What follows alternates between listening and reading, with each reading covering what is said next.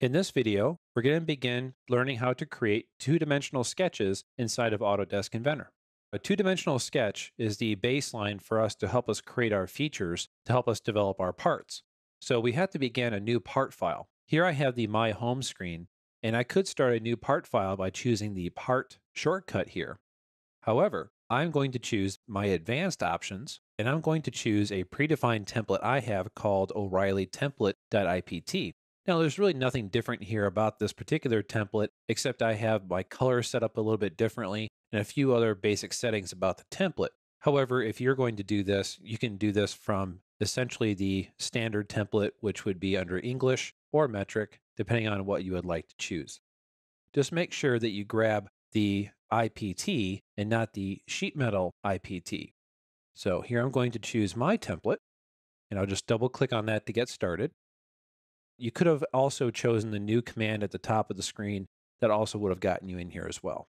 A two-dimensional sketch needs to be created on a Cartesian coordinate system, and no better place to do that than one of our origin planes. So let's expand the origin, and here I can see the YZ plane, the XZ plane, and the XY plane. Now I'm looking at the XY plane straight on, so I'm not seeing the XZ or the YZ. If I go up here and click on the Home button on my view cube, it does turn my model in an isometric fashion, and I can tell that because my triad in the lower left updated to show that. Now, if I hover on the YZ, I get a better understanding of what those look like. So there's the YZ, the XZ, and the XY, as well as the X, Y, and Z axes and the center point. Now, you could turn on the visibility of these planes simply by selecting them or shift selecting them, right-clicking and choosing visibility. Then they stay turned on, and when you hover on them, they will highlight with what name they are. Now, the selection of a proper origin plane is very crucial to design. If you have a very stable originating feature, in this case an origin plane that doesn't change, and you build intelligently around it, your part will always update in an expected manner. If you deviate from that course and you update in an unexpected manner, it's probably because you didn't choose a stable enough base feature reference or a stable enough origin reference to warrant the changes that you're doing.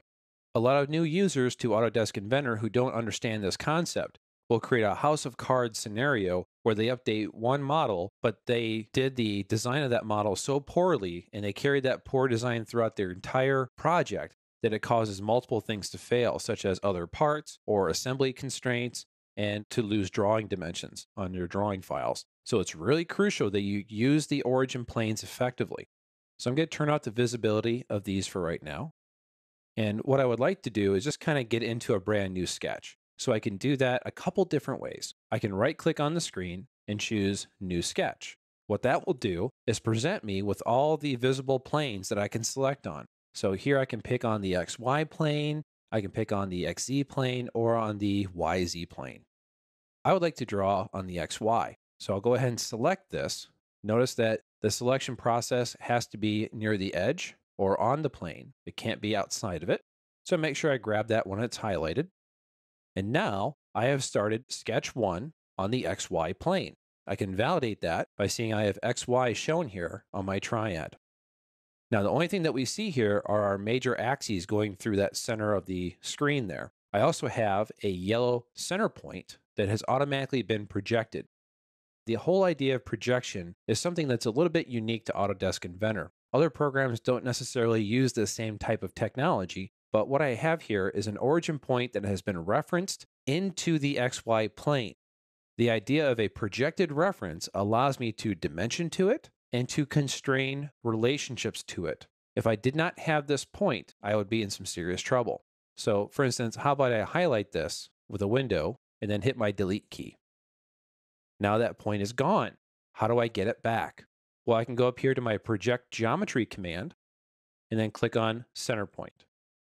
Right click and choose OK, and it has been re-projected.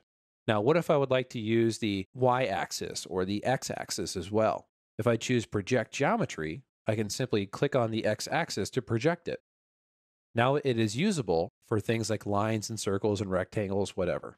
If I simply turn on the visibility, like I had done previously, it looks the same, but it is not projected in. It's not referenced in.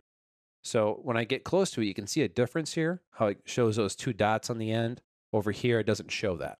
Watch what happens if I try to start a line command by right-clicking and choosing Create Line. You can see it does not try to connect to this yellow line whatsoever. However, it will try to connect onto this line. So there, I can actually connect onto that for referencing. Let me hit Escape to get out of the line command there.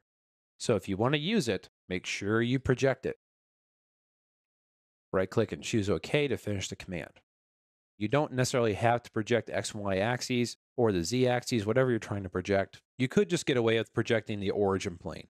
I would say about 80 to 90% of the sketches that you're going to create inside of Inventor will only really need to utilize the origin point, especially if you're drawing effectively, if you're creating that sketch in a very efficient manner. Now, once a sketch has been created, we would put things in here like circles and lines and rectangles and such to help us create our features. Once we need to get out of this environment, we can right-click and choose Finish Sketch, as you see down below. Now, this environment that I am in is the different sub-environment of the part mode. It's known as the sketch environment. You can tell it's a separate sub-environment because at the top of the screen, right next to 3D model, I see a green tab called Sketch that has a separate set of commands that only are utilized here.